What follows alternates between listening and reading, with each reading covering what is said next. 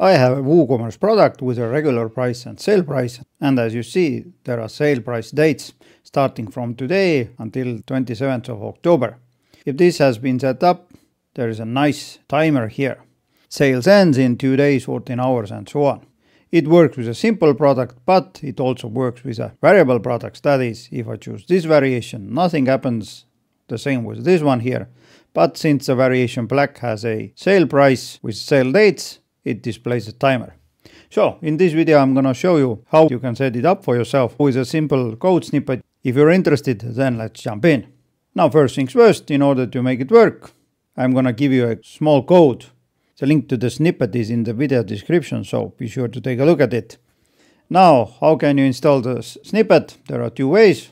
First, you have to install a child theme, and if this is in place, then go to the Appearance Theme File Editor, take a look at the functions PHP file, and add the code here.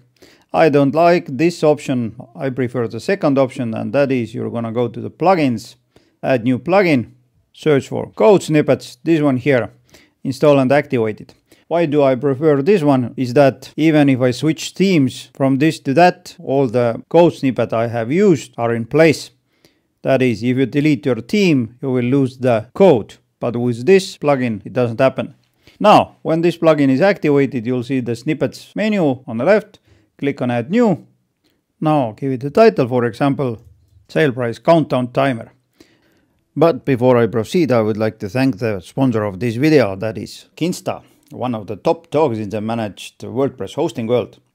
First, Kinsta is the highest rated managed WordPress host on G2, and currently it holds an amazing 4.8 star rating on Trustpilot.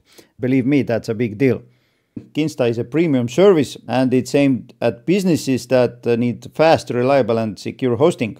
Currently, they've also got 37 global data centers, which means you can host your site closer to your visitors. And the closer the data center is to your actual location, the faster your site loads. Pretty cool, right? Next, let's talk about the security.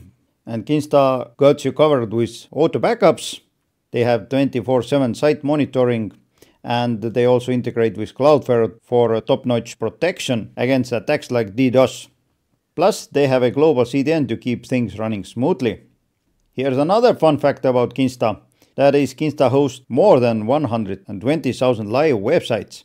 And those are from small businesses to huge enterprises.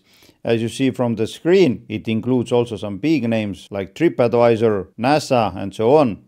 So, if you're looking for a reliable, fast and secure hosting, then Kinsta might just be what you need. Next, paste the code here. And once again, the link to the code is in a video description. Now scroll down, choose only run on site front end, save changes and activate. Go to the products. Let's open up this product here. Let's add a sale price, for example, 755. Let's schedule it from today until the end of the month.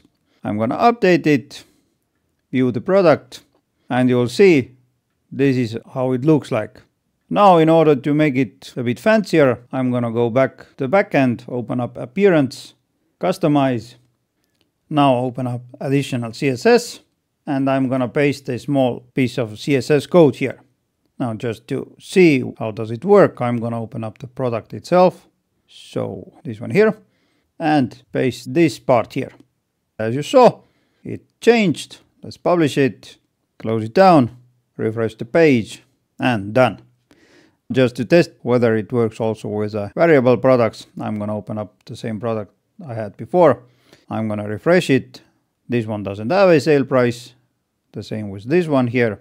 But since variation black has a sale price with sale dates, it displays here. Awesome. Nothing complicated here. Now you may wonder what happens when the sale dates are over. Well, let's test it out. I'm going to open up the product. And let's open up the variation with the date. I'm going to change the start date to here and then date for yesterday. Let's update it, view the product, and you'll see that nothing happens. It's just hidden, so you don't have to worry about it. Before I proceed with the video, don't forget to smash that like button down below here. It means a lot to me and it also helps my channel.